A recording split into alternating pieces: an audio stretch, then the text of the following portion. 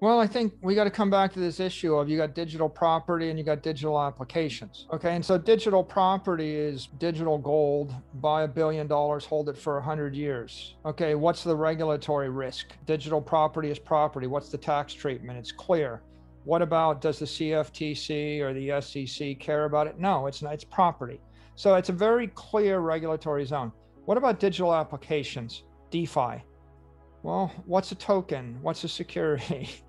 What's money? What's a currency? So I think that if you're an institution and you're just looking for an institutional investment in the crypto space, and you want to stay in an area like Bitcoin, which is a very well settled, least uncertain area of regulatory risk. If you go into the other areas, you're going to I have to opine on how will the SEC eventually view tokens and how will the Fed view Tether and stable coins, and I don't really want to express an opinion. The way I see it metaphorically is Bitcoin, if you own 100,000 Bitcoin, you own 100,000 blocks in cyber Manhattan, and it's just cyber granite. You're owning granite in cyberspace for 1,000 years. There are other people that are building buildings on those blocks. So, if Ethereum is a platform, or smart chain type crypto is a platform,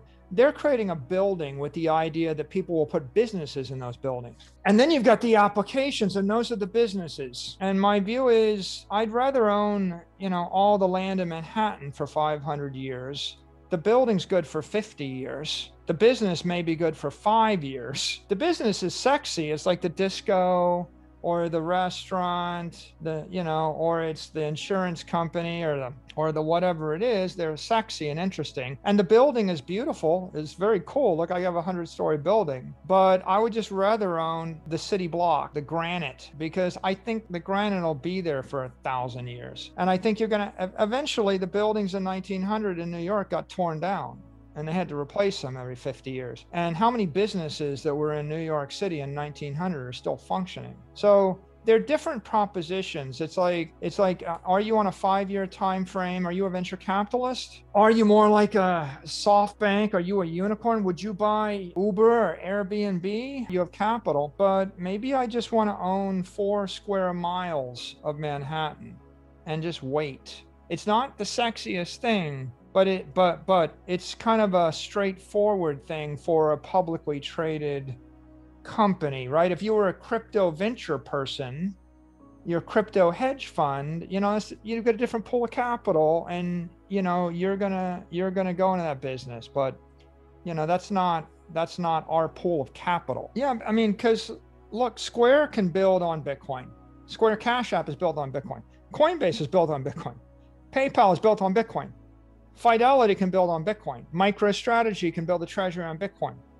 But also Ethereum, Binance Smart Chains, they can all build on Bitcoin. They can all wrap Bitcoin, right? Lightning can build on Bitcoin. Lots of things can build on Bitcoin. Like I give you a block, a 44,000 square foot block of granite, a city block or an acre or something. What can you do with it? Anything you could imagine. And so we don't really want to express an opinion about who wins. Will it be Lightning? Will it be some other crypto? Will it be Apple Pay? Will it be Google Pay? Will it be Facebook? Will it be Fidelity or JP Morgan? Will it be an ETF? They're all just different things, applications you can build on Bitcoin, right? There's a million different derivatives of Bitcoin. That's what's interesting about Bitcoin. So we're just, Howard Hughes went to Vegas and he just bought hundreds of thousands of acres around Vegas.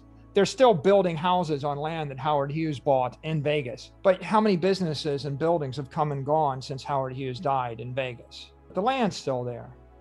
So it's just a different investment philosophy, and everybody's got different pools of capital. So you just got to decide what's your time frequency and what's your risk tolerance and what's your pool of capital, and that's how you allocate. Well, I mean, I do think that Bitcoin will emerge as one of the basic monetary indexes of the 21st century, and it's demonetizing gold as property. It's demonetizing commercial real estate as property. It's demonetizing the S&P index, the Vanguard 500 as property. It's demonetizing people's homes as property. It's demonetizing savings accounts as property. and it's demonetizing bonds as property, you know, and so all of those are just places people put money to save it over long periods of time. And so if you think about how much money there is in that just wants a pure store of value without taking a credit risk, when you hold bonds, you take credit risk to get a store of value. And when the bond is yielding 1% interest, right, and the credit risk is 3% of default every year, that becomes return-free risk, right?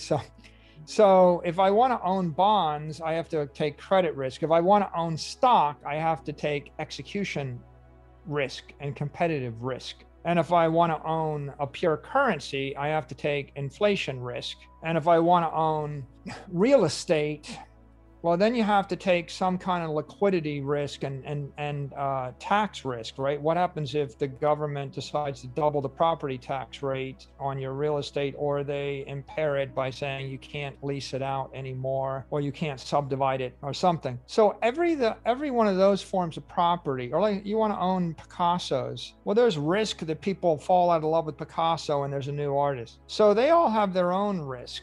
And if people just wanted to minimize their risk and just put their money into a digital property and carry it on their smartphone for the next 100 years and move it from family member to family member and from country to country, right, then Bitcoin kind of meets that bill. I don't know why that can't become a $100 trillion thing. It certainly can be bigger than gold, but gold is just one way that people store value for the long term. It's not the most popular. The most popular way that people found to store value was they migrated their excess capital into equity ETFs, or just the S&P 500, which is up 40%. I mean, that's a very conventional way. But of course, if you live in Argentina or El Salvador or Syria or Lebanon, you don't have that option. So what's your option if you live in a world that you don't have a bank? You have no options but paper currency, and the paper currency for the unbanked is losing 30, 40, 50% of its value a year. So for most of the world, their best option is digital asset on a smartphone, you know, on a $40 Android phone. That's your best hope.